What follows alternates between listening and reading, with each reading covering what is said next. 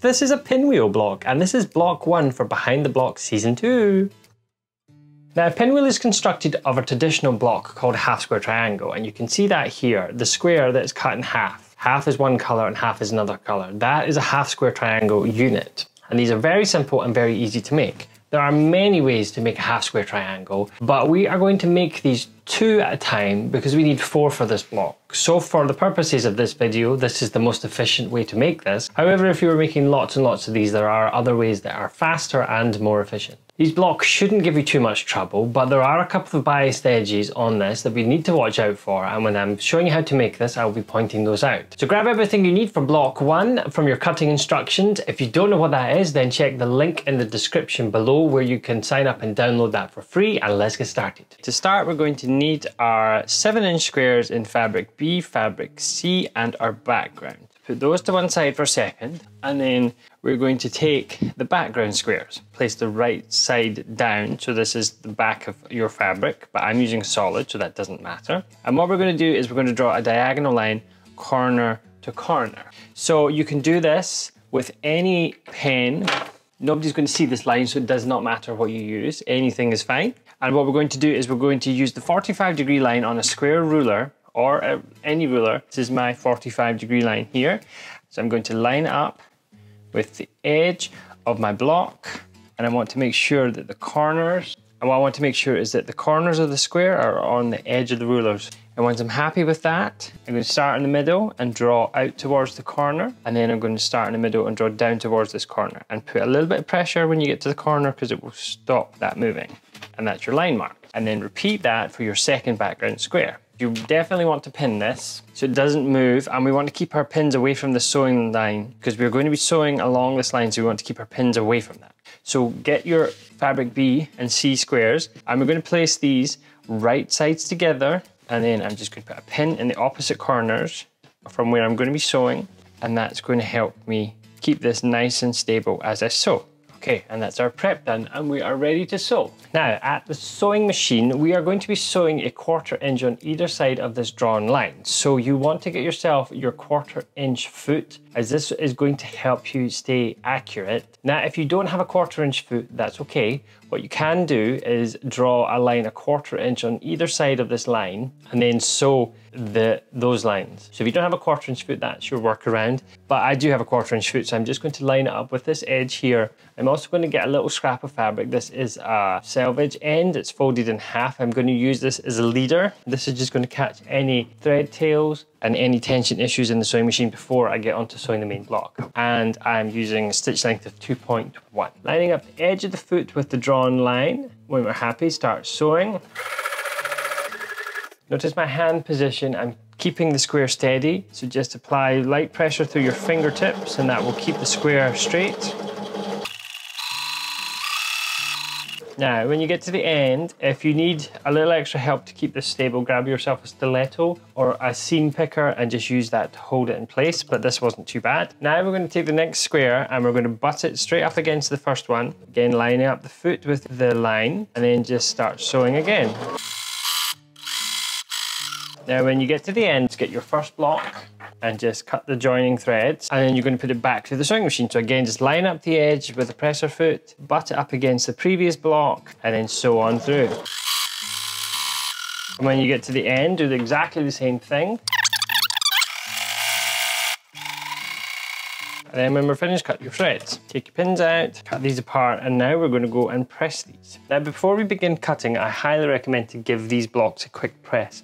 As you can see, there's just a little bit of, not puckering, but just a little bit of bunching up there. And so giving this a quick press with the iron will help to relax the fabric and will help these to get nice and flat before we cut. So just take your iron, no swirling, not pressing, we're just flattening it out, relaxing the seam, nice and flat. And now these are ready to cut. Now, when it comes to cutting these, you don't need to worry about being accurate. This is just the seam allowance. So you can cut these absolutely any way that you like. You can use scissors, or you can use a ruler and a rotary cutter. And just to demonstrate to you that you can cut it any way you like, I'm actually going to use a wing clipper ruler just to cut along this line. Cutting it however you want will make no difference to the finished block. So now that we're ready to press, this is where we need to be careful. This edge here that has the stitching on it is a biased edge. So this will stretch very easily. This is how we can end up distorting the half square triangle. We want to press our seams to the dark fabric so that they will nest in the finished pinwheel. So you want to put the darker fabric on top. Set your seam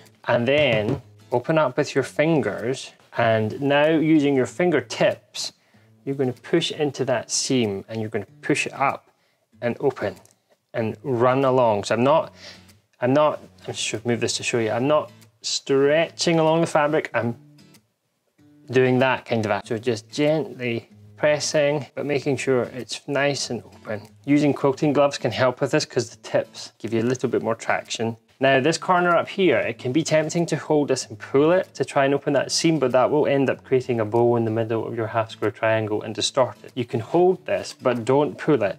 And now what I'm going to do is I'm just going to gently push the iron into that seam to help open it up, and then press up towards that. And when I'm pushing into the seam, I'm not miles away pushing up and pushing really hard. I'm actually almost right on the seam, like see how close the iron is, and just gently pushing up, just to prove how lovely and straight that seam is. And you can see if I turn it over, the seam is going towards the darker fabric, which is what we want. So repeat that for the remaining units. So now we have 4 units that are ready to be trimmed to size. So we've made this a little bit bigger to give you some extra room to trim these blocks if it's your first time making these. For the purposes of the video, to make it easier to show you trimming this, I have made these blocks a little bit bigger so that you can definitely see how I'm trimming these. If you wanted to do that yourself, instead of 7-inch squares, use 7¼ inch squares, and that will give you a little bit of extra fabric if you're a little nervous about making this block. So we want to square these up to 6½ inches. So if you have a 6½ inch ruler, that's brilliant, it's going to make your life easy, but you can do this with a bigger ruler, it will not cause a problem. But square rulers are better for doing this. It's not impossible to do them with rectangular shapes, but squares will make your lives easier.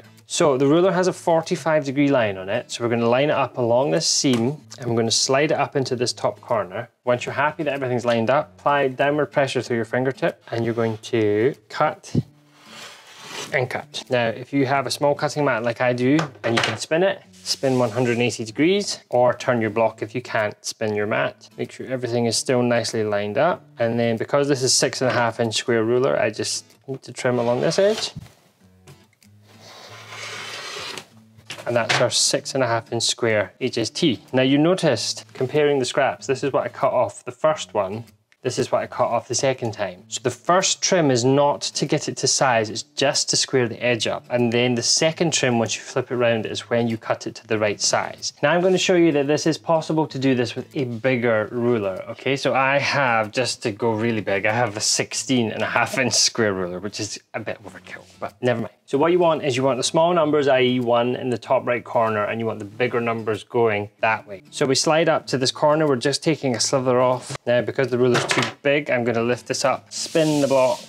Now, this time, we're going to slide the 45-degree line down the seam until we get to our 6½ inch line. And so what you can see is we've got the 45 line here, 6½ inch line here, and 6½ inch line here. So this is why we wanted the small numbers in the corner, because when we slide down, it makes it so easy to find the size. You can put some tape, a bit of masking tape along here, that can help you to find the size quicker. So once you're happy, you can trim, and there's your 6½ inch square. You may like, because this is heavier than the small ruler, so this will not move about as much as this will. Now we just need to lay our blocks out in the right order. And there's our pinwheel. Now we're going to place these right sides together, and because we pressed our seams to the darker fabric, you can see how nicely this nests. So just line everything up. You will want to pin this. And here's a bonus tip for you. We're going to be sewing down here, so you can see the little balls of the needle are here, so that I can quickly pull them out as we sew to save time. So now I'm going to join these with a 1/4 inch seam, and then I'll be back.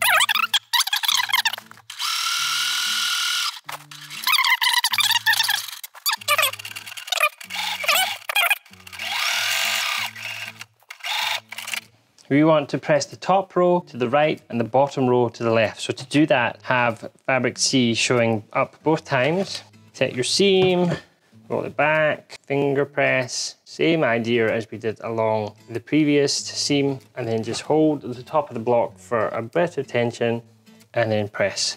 But you can see how this is a beautiful intersection. So this is the top and it's going to the right. Now the bottom, set the seam, roll back, finger press it open.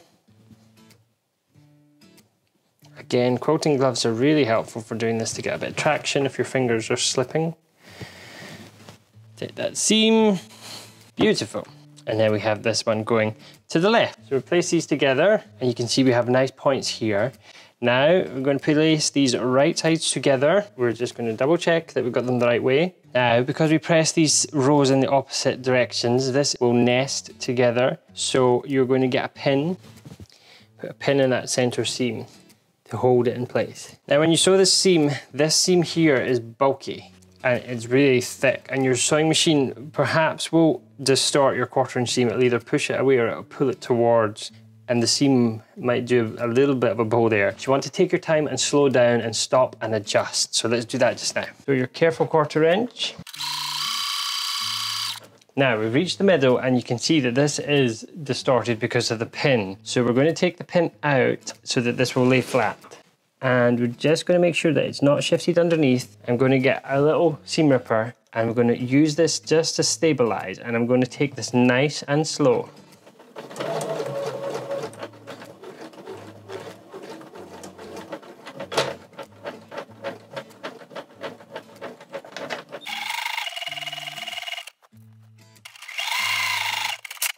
Now finally we are going to swirl the seams to produce the center bulk, because otherwise this will be a really bulky seam and it will not lay flat. So what you want to do, we want to unpick these stitches here. So there's a couple of stitches. Just unpick them down to the 1/4 inch seam. Okay, so I've unpicked this line here, just down to the 1/4 inch seam that runs across the block. Open up, and in the middle here, you're going to just manipulate this until the seam swirls. Okay, and you'll know you've done it right because you'll see almost like a mini pinwheel. So see the blue, green, blue, green. So it just takes a little bit of manipulating it to get it right, and then give it a good old smoosh. Don't swirly smoosh, just press straight down with your finger. Then with your iron, hit it with that iron. And again, I'm not swirling, not whisking an egg, pressing down from above. See that little pinwheel there? And ta-da, look at that. So look how lovely and flat that is. There's no bulk, it's nice and flat, and look how beautiful the points are. So we're just going to press from this side, just to make sure the seam is fully open. Give it a nice little press, being just careful not to stretch. And that is the pinwheel block. Isn't that beautiful? Okay, so that's how to make the pinwheel block, and as I promised, it's dead easy. Once you know those couple of things that you have to watch out for, it is a doddle to make this one. And it's a fun one to get started with for this series because it gives you a nice gentle introduction to working to half square triangles. And this really is a foundational block that can be used in lots and lots of quilts and lots of patterns. So I want to show you now a couple of quilts that you can make using just this pinwheel block. So this first design that you can see here, I have made this, and instead of doing 2 blue and 2 green, I have done 3 green half square triangles and 1 blue, and then I have just set them all in the same direction. This is very nice, very simple, very easy to make. You just need lots of pinwheel blocks. So you can see this is still the same idea. It's a pinwheel block made with 3 green half square triangles and 1 blue half square triangle, but the software that I use, PREQUILT, has just randomly rotated and arranged these into making this pattern. At first glance you might think, oh, that looks like a really complicated pattern, like there's lots of interesting weird blocks in there, but it's not, it's just pinwheels. And it's kind of funny with this one because when you look at it, it becomes hard to pick out where the pinwheels are and where they end, and so I love the kind of optical illusion of this quilt. And so I mean, look how easy that would be to make just using pinwheels. And then finally, example number 3 is still using pinwheels, but this time we've gone back to the 2 colors, 2 blue, 2 green half square triangles, but this time we've introduced some background squares. So this is almost like a single Irish chain, but made using pinwheel. There is a lovely fluttery feeling down this quilt if you follow the lines across it diagonally. Creates beautiful space, very nice indeed. You can play with the positioning, but you can see how I have all the blue going in one direction and all the green going in another direction, and it creates that nice kind of diamond or square on point effect. So again, this looks like a really complicated, difficult quilt that you spent a lot of time on, but actually it's just a pinwheel. So that's the example quilts, and I like doing these example quilts because I love to show you the possibilities that you can make with just a single block. Sometimes one block on its own can be so powerful and can give you so many choices. So I hope you enjoyed that, and I hope that you found it helpful. If you liked what you saw and you want more of this, then please do give this video a thumbs up, and why not subscribe and click the bell so you'll get notified when more videos in this series come out. So that's everything I have for you on block number 1 of Behind the Blocks, the pinwheel. It was so simple and so easy to make. I hope you are going to enjoy making this one. Little bonus tip for you, when you're laying these out, make sure you have them in the right place, because as you can see, I had a whoopsie daisy moment and sewed it upside down. So make sure you get them in the right place and you don't do what Tom did. So that's it for video 1 of the Behind the Blocks series. In video number 2, we will be covering the Jacob's Ladder. And again, this is another lovely versatile block. Very traditional, but can be turned into very modern with lots of opportunities to play with it. So I hope you'll join me for that one. So have fun sewing your pinwheel. Hope you have a great day. Take care, and I will see you soon.